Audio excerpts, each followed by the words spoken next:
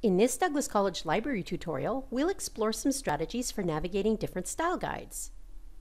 Students are often surprised to learn that different styles have different rules for how to format your paper and all your citations. The good news is that the library has detailed guides for the most commonly used styles, and they're all organized in a very similar way. Once you learn how to navigate one of our style guides, you'll be able to navigate the others with confidence.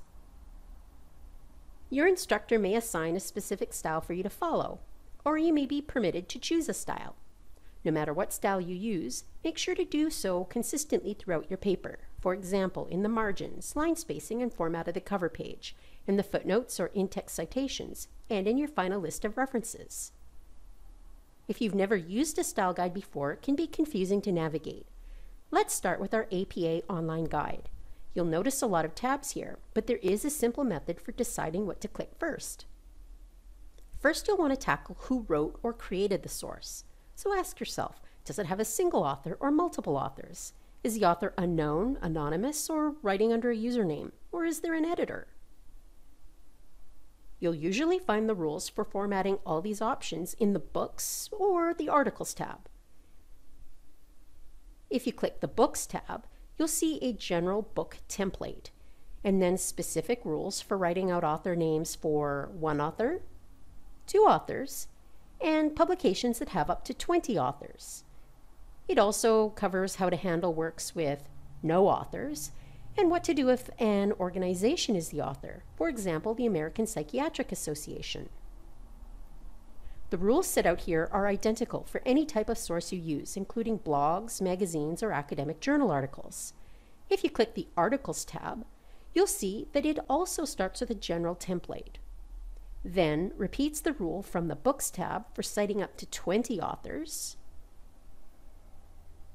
and adds advice for 21 plus authors.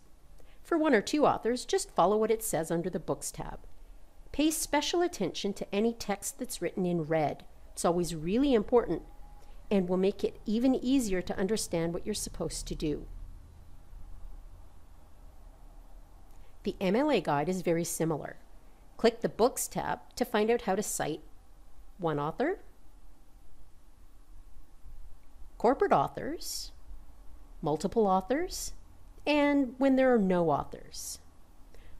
The rule for two authors is identical to the rule for two editors. That is, type out the first author's last name, comma, first name, and second author's last name, first name. Now that you know where to find the rules for citing the authors for your sources, you'll need to look at the type of source you used. Is it an article, a book, a video, something you heard in a lecture, or maybe something you encountered on social media? You'll find the rules for citing different types of sources by clicking the relevant tab in the online guide. For example, see Chicago's rules for citing social media by clicking the Social Media tab. If you can't find an example for the type of source you need to cite, be really careful about going on the internet for the answer. There are a lot of random citation sites that aren't affiliated with a library or writing center, and there's no guarantee that the information they churn out will be accurate. A much better option is to see if what you need to know has been covered on the style's official blog. For example, both APA and MLA's blogs are filled with suggestions and advice for how to cite unusual sources. For example, let's see if MLA's blog has some guidance on citing an infographic. Ah, looks like it sure does. Finally, don't forget to cite your sources twice. First in text in the body of your paper, and then in your final list of references.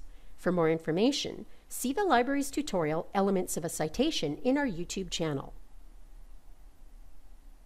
In this Douglas College Library tutorial, we looked at several of our online citation guides and discussed how to find the rules you need to properly cite your authors and most of the different types of resources you're likely to use, both in the body of your paper and in your final list of references. For more information about how to cite, check out the library's How to Cite portal. If you need any further help with choosing, locating, or using a style manual, you can contact a librarian by clicking the Ask a Librarian link on the library homepage.